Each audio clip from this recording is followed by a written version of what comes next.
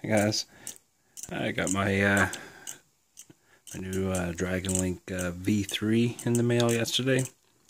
So I had to update the firmware to 2.4, and so I put 2.4 on my receiver, and that had 2.3, not knowing or whatnot. So I just hooked it up, and because it wouldn't bind or whatnot, so I got that sorted out or whatnot. So everything is working as normal.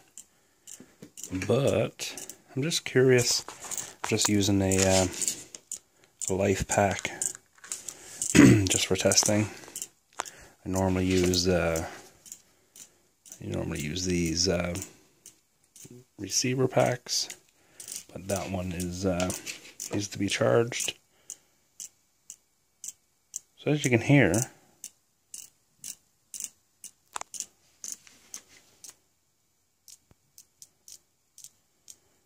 this is an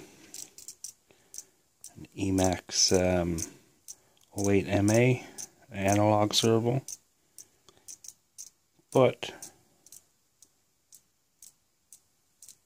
making that twitching noise as if it was a digital servo. I've never seen it before with analog, so I don't know if there's a setting in the GUI for the RX or whatnot, but I just thought that was a little bit odd to hear that from an analog servo.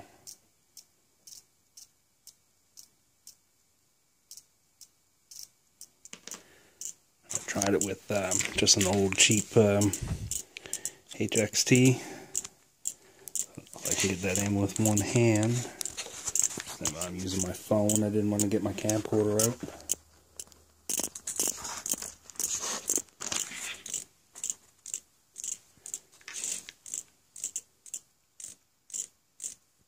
So I've never I don't know if it'll focus, but you can hear it, so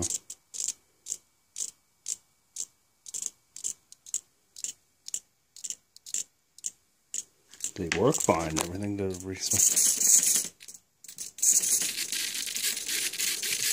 That's channel 3 elevator, and I got aileron on channel 2.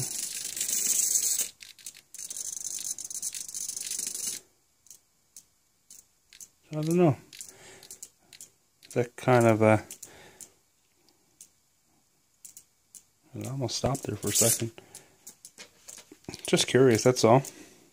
If anybody's ever noticed, or if there's something in the receiver GUI that you have to do or whatnot, just leave a comment below.